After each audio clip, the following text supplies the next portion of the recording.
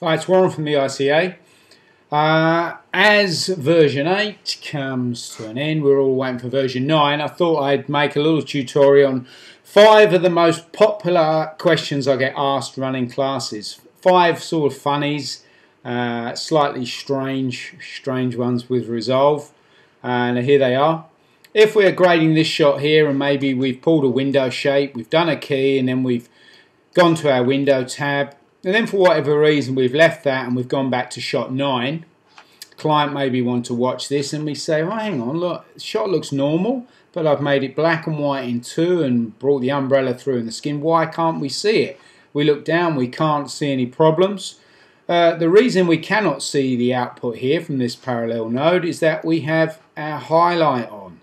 And this happens a lot when people are obviously restarting their software and doing all sorts of things, base memory and starting again. It's just that the highlight was left on from the previous shot. So if I turn highlight on there, go back to this shot, it's still on there, and if I come back here, it's still on. It doesn't stay attached to each shot that we are on. So watch that one. This one here, I have 2 shapes. Look, even I'm leaving it on now. 2 shapes. I have a circle turned on and I have a poly turned on here. So what I want to do is explain the differences. Here we get the softness highlighted. So when I click on this guy, I get control of it like this. I get a soft control. But with the poly, you don't get any software on the GUI. It doesn't give it to you built in. So if you want to get very similar to what you get on the circle, just add a value of 1 in there on the outside softness. 1 is about the same as what we're getting as the standard default. Obviously this can be changed. It is there and it's sometimes quite hard to determine how much softness you're applying, but it does have it. So add more, you can see how that softness there is graduating through like that. You've got in and out on the poly. On the circle you've only got an overall. Click to control the overall. While we're on the subject, here I have drawn a power curve window. Turned it on. I go here, you can see if I zoom that up, and here's another one. This is an extra one.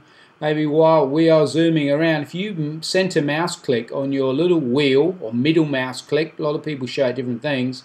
If you hold that down, you can move your image around. Now I had a guy nearly kissed me at NAB when I showed him this feature, and he didn't know whether to laugh or cry. So wheel, the center mouse wheel or button, but hold that down to move your picture around.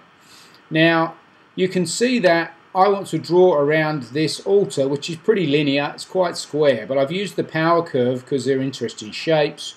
If I want to make these lines straight, like this bottom line here, I do not want it to be curved.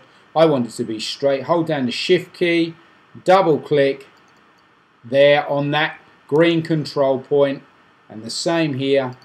That turns it into a straight line rather than a curved line.